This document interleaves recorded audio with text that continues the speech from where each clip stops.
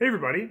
In this tutorial, which is going to be a bit more in-depth, much like our previous tutorial, where we replaced a sky in our image, well, we're going to be looking at the reflection that appeared in the water and replacing that reflection now using sort of similar methods. We're also going to take a cloud that appeared in that sky and we're going to get rid of it in order to sort of better create a more realistic image. In our previous tutorial, with this same image here, we replaced the sky in our background here with this mountain setting. And then we did a fairly good job to sort of merge the edge of the foreground in this image with the one that with our background mountainscape there. So in this image, or rather what I would like to do now is one of the challenges with the image we had previously was that there was a cloud that was visible from the old sky. And also, there was no reflection of the mountain. So in this tutorial, I want to take a brief moment to basically talk about how we're going to get that mountain as a reflection in the water here, and then also look at trying to get rid of that cloud. So I'm just going to navigate back to manage mode, and we're going to find that ACDSee file that we had, this guy right here, where the cloud is visible, and we'll just go through the process of essentially making that change so we can get rid of this cloud and now add the mountainscape as a reflection. So I'm going to open this image in edit mode, and we're going to do a couple things. The first thing we're going to do is we're actually going to copy our layer 2, and if you remember from that previous tutorial, our layer 2 is literally our mountainscape in the background. This is what we're going to be making a copy of. I'm also actually going to turn off this photo effect as well, just by clicking the eye icon next to the photo effect here. So let's make a duplication of layer 2 here, our mountain. I'm going to duplicate it by right-clicking on the layer and clicking duplicate. Just as a note, you can also duplicate a layer by clicking on the duplicate layer button that's underneath the adjustment layers panel on the right here. What I'm also going to do is I'm actually going to move this to the very top of our layer panel, and the reason why is because we're going to make a flip of this. We're essentially going to flip it in half. And to do that, I probably need to zoom out, so I'm just going to click on this zoom icon down at the bottom here, and that's okay. To flip this, we need to take this layer and we need to use the move tool. So I'm just going to click on the move tool, which is in the main toolbar on the top on the left here. And all I'm going to do, this doesn't need to be perfect, so all I'm going to do is I'll slightly increase the size of our image just so it goes slightly around the edge of our, you can see that there's now a bit of a margin around the edge of our artboard. And all I'm going to do is I'm actually going to take this one end and I'm going to flip it in half. And again, this does not need to be perfect. All I want to do is just gently flip our image and replace it like that. With that complete, I will commit the layer, which is commit, once again, is just at the top, just on the preview panel here. And all that does is it just tells us that we're finished with the moving of this layer, which we need to do in order to move on. I'm actually now going to hide this layer because we're going to be utilizing our layer 1 that we've made previously in order to make another selection, and that selection is going to be the water. So I'm just going to hide my layer 2 copy, which we'll call, I'm actually going to right click to rename it, and we're just going to call this our reflection layer just for clarity's sake. So with a reflection hidden from view, I'm going to go to my layer 1 here, and I'm going to make sure that I'm clicking on the actual image layer itself, not the mask. And on the image layer, what I'm going to do is I'm going to make a selection with the brush of this blue portion of our water here and the cloud. So let's go up to our brush selection tool, which is up at the top here, brush selection. And I'm going to make sure that smart brushing is turned on, that magic is turned on. And all I'm going to do is I'm actually going to brush the blue part of our water here. I might just expand that slightly. And then what I'll do is I'll just gently make my way down to the edge here and try to capture all of this blue area in here. I might also turn it off just to capture this intersection here. So to grab this cloud, I'll just turn it off for that, just so we're just capturing everything. To turn smart brushing on and off again, it's just at the top here, and you just use this drop down bar to swap between magic and off. Okay, so here's our active selection, and this is what we're going to use in order to essentially copy that reflection and to paste that reflection in the background, the one that we flipped here. So with this active selection, what I'm going to do is I'm going to navigate all the way up to our reflection layer here, and I'm actually going to turn this layer back on, and what we'll do is we're just going to make a mask with our active selection. So with this layer active, and with our selection active, I'm just going to go down to the bottom here and click on Add Layer Mask. So now if I deselect using Alt-D, or going to select and deselect, you can see that our skyline, our mountains, are now present and visible in our image. But we have a bit of a ways to go to blend this into our final image, because there's some fraying and weird looking discoloration between the blue sea on the lake on the right and then the sky in our background. But it looks like we can see our island okay, which is good. So that's a good start to. That's a good area to start from. So the first thing I'm going to do is I'm going to, once again, I'm going to click on our mask, our active mask on a reflection layer here. And let's go into a brush. So I'm going to click on our brush tool up at the top left here. And much like we did in the previous tutorial, I'm actually going to use a combination of black and white foregrounds, and I'm going to alternate between those two in order to brush away a little bit of our reflection and brush on the reflection where we need. And just a recap of that, if we're looking at our mask here, this mask contains some very important information. And what that information is it essentially presents black and white to us. And that black and white is telling us that the black portions of our mask are turned off and the white portions of our mask are turned on. And we can see that is reflected. I'll just hide the other layers to illustrate this.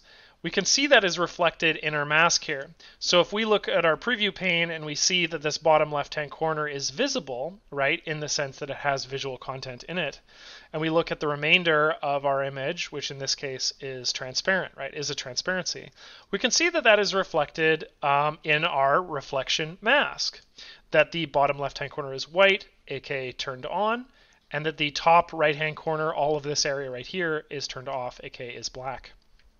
And if I go to reflect or invert that mask, so if I navigate down to the invert button, you can watch my mask alternate to change. So now the white area that is being presented is the opposite of what we just saw earlier, and the invisible portion is the opposite as well. So whenever we're working with masks, by clicking on the mask thumbnail itself, we can actually interact with these mask properties, one of which is to invert those properties. Okay, so now that we have our masks there, what we can do is we can interact with those masks. And the way that we interact with a mask is by brushing either white or black on that mask to essentially mimic on or off. To illustrate, let's just unhide all of our adjustments, with the exception of the photo effect, which we won't need right now. And also, I guess we don't need clarity either. And what I'm going to do is I'm going to zoom in on my image, okay?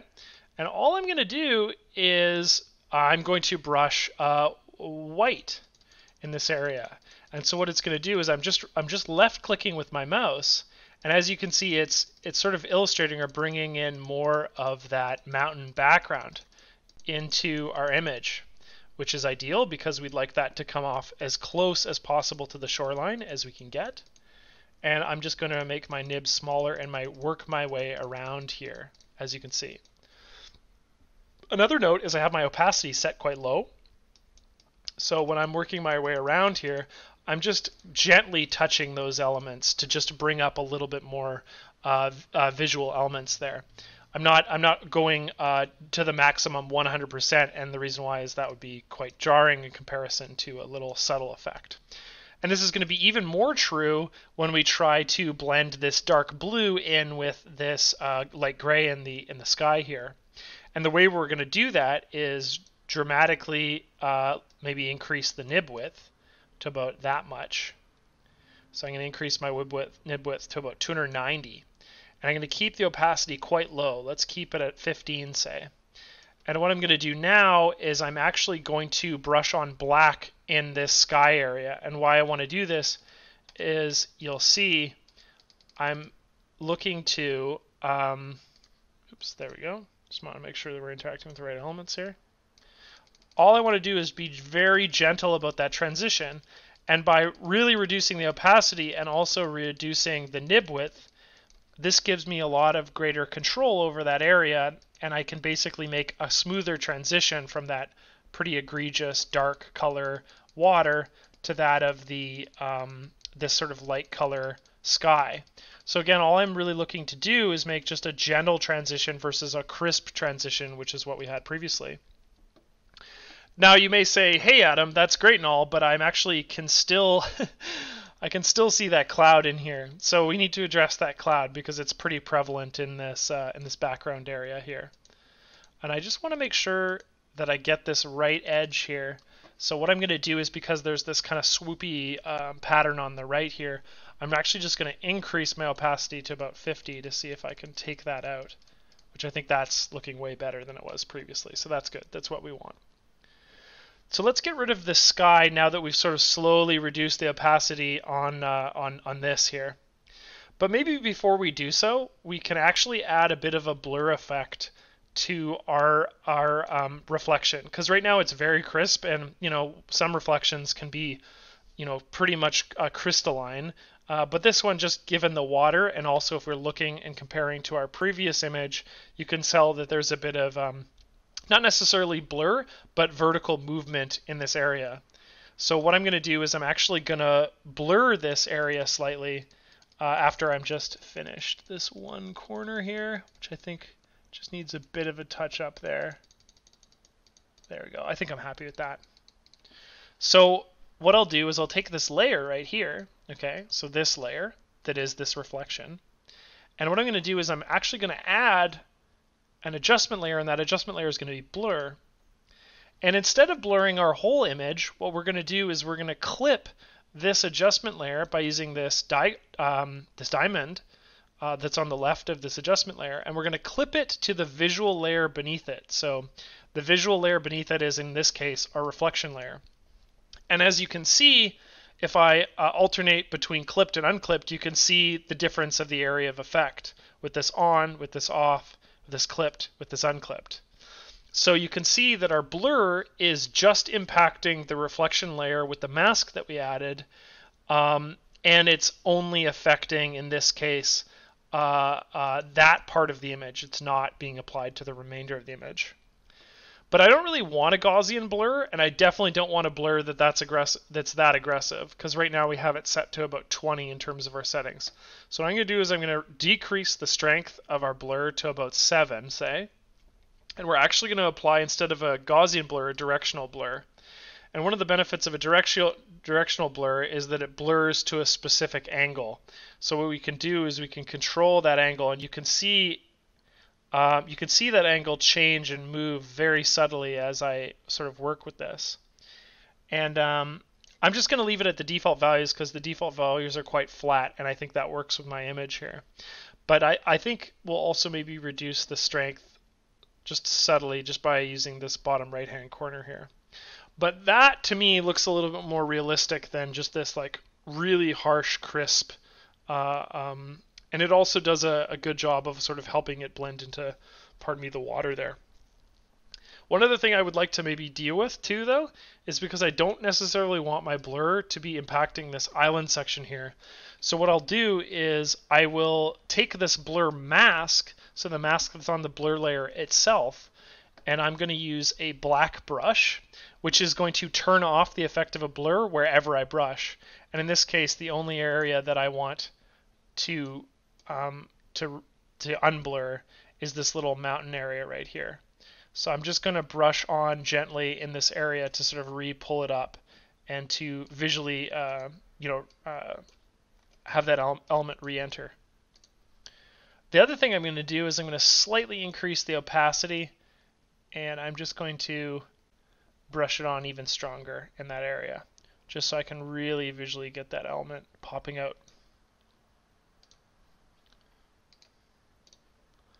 Okay, so now what I'm going to do is I'm going to zoom out, and you can see that that's much easier to see It's sort of impacting the island gently instead of being very aggressive like it was before. That blur is now not impacting that layer. The last thing we want to do is remove this cloud from view. And in order to sort of truly see it, what I need to do is I actually need to hide my reflection layer itself. So once I hide it, you can see that there's very clearly a cloud there, which is not present in the sky in this image. So what I'm going to do is I'm going to navigate all the way down to my layer 1, the layer that actually contains the cloud, as you can see here. And all I'm going to do is I'm going to zoom in a bit, and I'm going to make a smart erase on this layer. Smart erasing is a destructive change, so if you want to keep this layer's cloud for some reason, I would just recommend making a duplicate of layer 1. But because I'm fairly confident I want to remove this, I don't really need to see this in the future. I'm not going to make a duplicate. I'll just leave the layer and I'll make a destructive change to this layer. I also want to be clear too, I need to be selecting the actual image layer itself and not the mask, because this cloud appears not on the mask but on the image itself. So what I'm going to do is I'm just going to make a selection with the Smart Erase brush selected up at the top menu right here. All I'm going to do is basically make a selection like that covers the contours of that cloud. And I'm going to work through, that was a pretty bad selection. You might need to redo some of these sometimes because they can be a bit, because it's it's like a machine learned operation. You might need to go through and sort of find one that you can work with. This one's a bit better than a previous one, so I'm just going to go through and I'll clean up some of these artifacts that appear here, and that sort of blends it in nicely with the water that we see beneath it. So now with the reflection and the blur present and no longer the cloud that's on layer 1, if I zoom out and if I place my photo effect on the very top of all my layers, you can see that I've done a fairly good job of not only removing that cloud but actually creating a background that's more true to the one that we added in our previous tutorial. Thanks for watching this reflection replacement tutorial. If this is the kind of style of tutorial you like the length and detail, that sort of thing, please let me know. I'm just trying to gauge interest in regards to this style. And as always, if you have any questions or comments, just fire them in the box below, and I read everything, so I'll get back to you as soon as I can. Take care.